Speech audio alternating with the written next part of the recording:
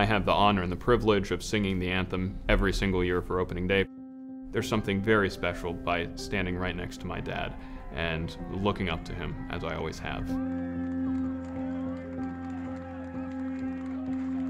You look at Kane, you know, and I watched him grow up. You never thought that would come out of his mouth, the way he sings, but man, it is beautiful. And his rendition of the national anthem is spectacular.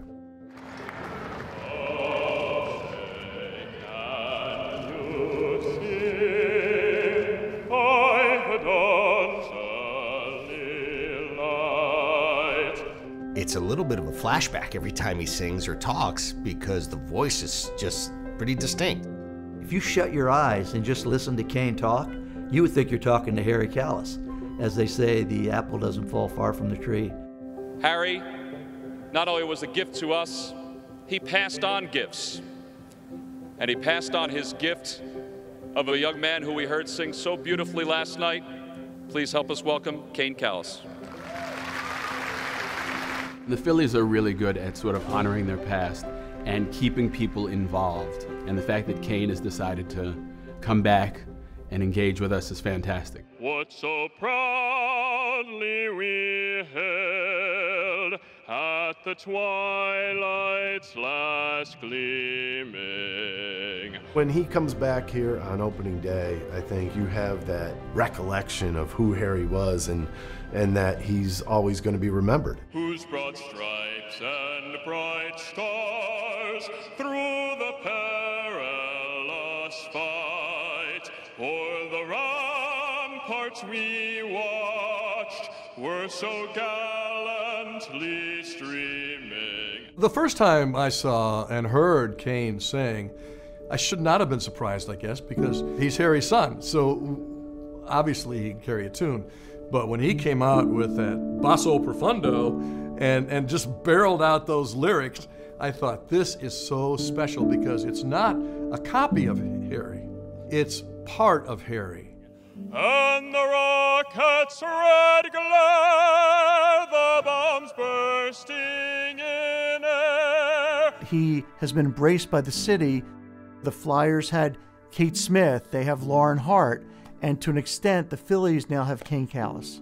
You could hear a pin drop when he sings. It's just the most beautiful voice. There's something about that tradition, understanding the history with the Phillies and who his dad was and what he means to the fans. Yeah, I'd never want an opening day without him. They've proved through the night that our flag was still there. Well, I think Kane carries on his father's tradition, and I think that he brings it to a younger audience and a new group of people. Harry was such a legend. His voice, just when you hear it, you're instantly taken to a happy time, and I feel like that's the way it is when Kane sings. I think the Phillies hit a home run with that. Oh, say does that Star Spangled Banner yet wave?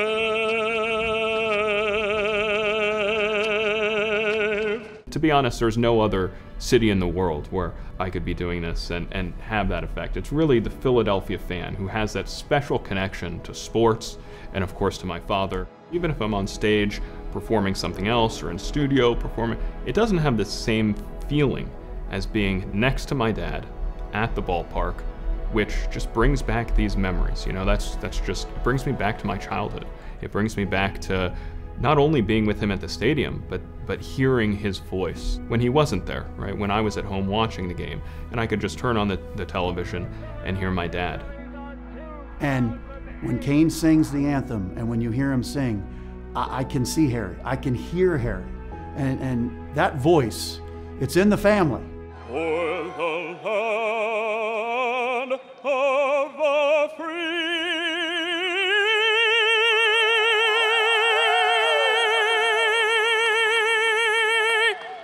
and the home of the brave.